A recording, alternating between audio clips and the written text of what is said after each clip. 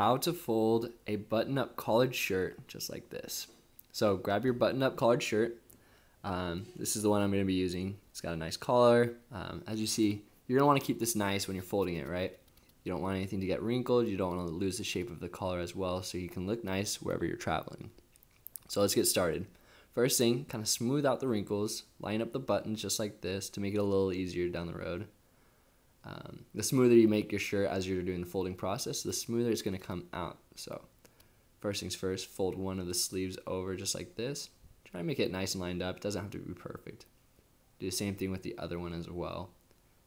Once you have that, you're going to turn it into thirds. So you're going to fold one half over just to about there, and then the other one the other way, just to keep it flush like this. Again, smoothing out the wrinkles to make it a little bit easier for you and keep your shirt a little bit more primed. Keep the collar nice. I'm going to turn it the other way right here to show you. Then you're going to fold it in half all the way up to the top. Up here at the top, I like to leave a little bit of space where the collar hangs out, just because it'll keep the fold flush as you bring it over, okay?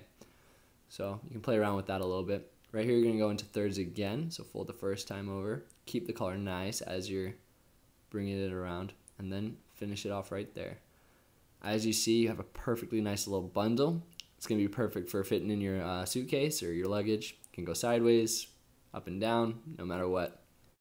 If you found this video useful and helpful, go ahead and like and follow for more useful hacks in the future. Thanks so much.